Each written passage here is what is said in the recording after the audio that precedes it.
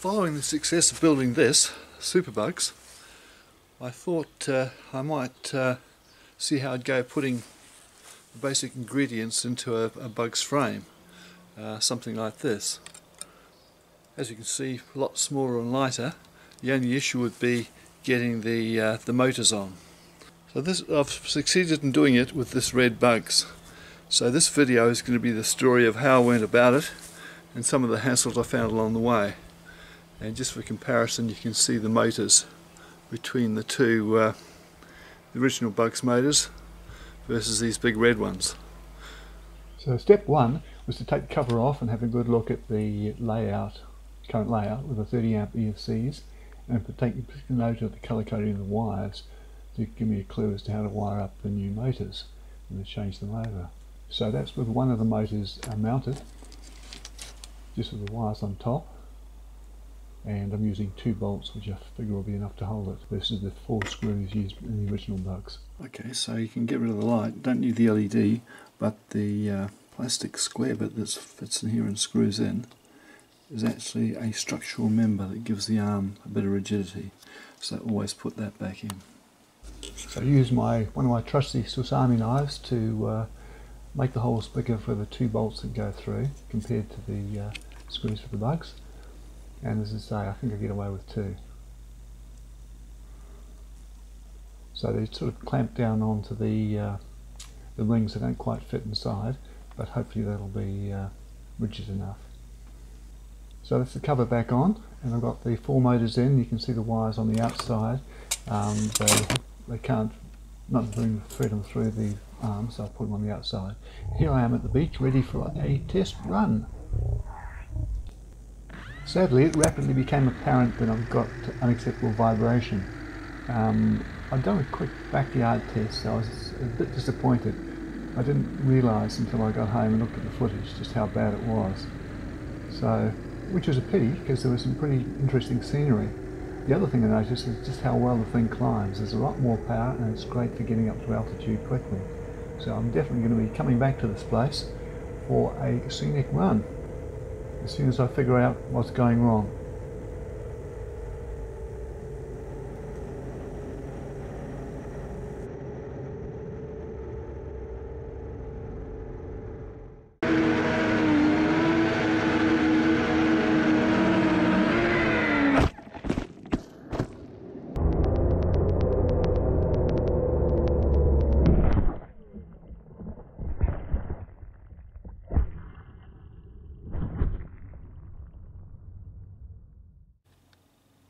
So I bought the sheet of 3mm polypropylene for a couple of bucks, and then I've just cut out washers for mounting the motors, just using 2 screws.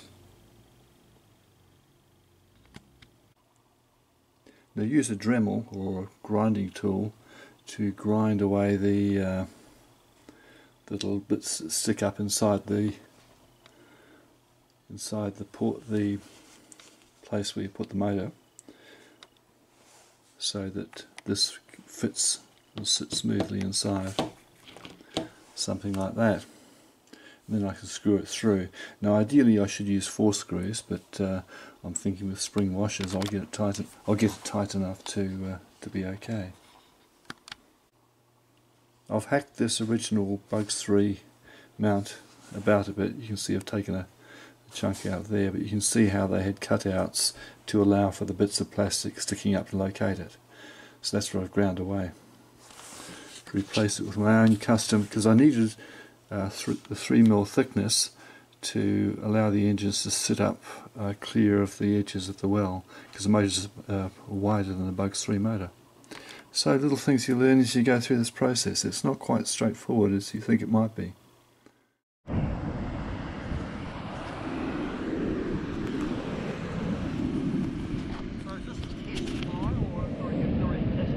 I've tested it with 2S batteries, but I haven't tested it with 3. So I'm just curious to see. It's heavier and more power, so I might get more vibration. That's the concern. Yeah.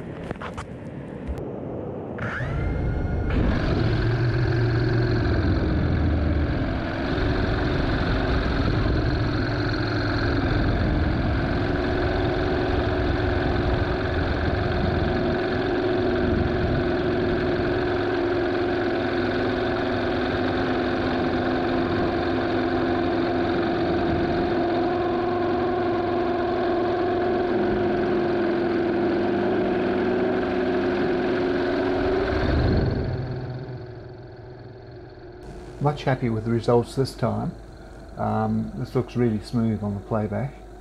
Again, it's a pity because it was good conditions despite some concern about the weather. So another one that I'd like to go back to catch. I might have enough footage here to work it up into a cinematic movie, we'll see. But the good thing is I seem to have cracked it, and just keep an eye on the tightness of the bolts and it should be right.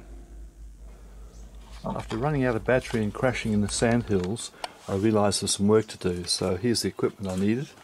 Fine paintbrush and a vacuum cleaner. Because the front two motors got quite a bit of sand and I didn't realise quite how much till I had to look at it afterwards.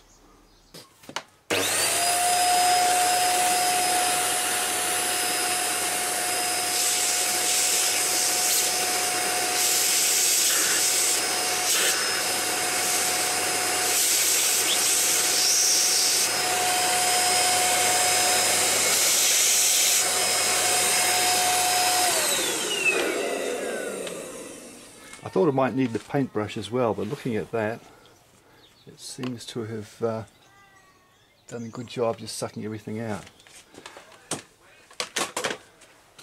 So what I'll do, here's the other one that I haven't had a go at yet. I can see the grains of sand in it, so I'll put the vacuum cleaner on it.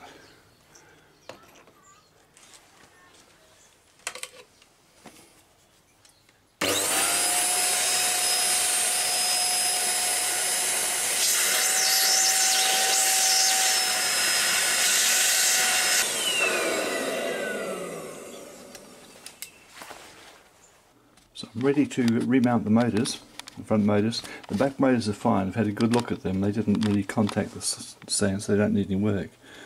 So here's this 3mm washer that's just thick enough to make sure the motor doesn't get caught on the edges when it's mounted. When I didn't have it, I couldn't get a good tight fit. So having tightened up all the bolts, next thing to do is to put the legs on. So I've cut off the bottom of the legs for the front ones so they don't get in the way of the camera, and the ones at the back can stay on. But the reason I put them back on is because they've got a three-way lock. You can see those holes there, three-way lock. So it's just something that strengthens the arm and reduces vibration. Same reason I put the covers for the LED lights on. Even though I haven't bothered with the LED lights, I'll still put this cover on. So that's the step to reassembly.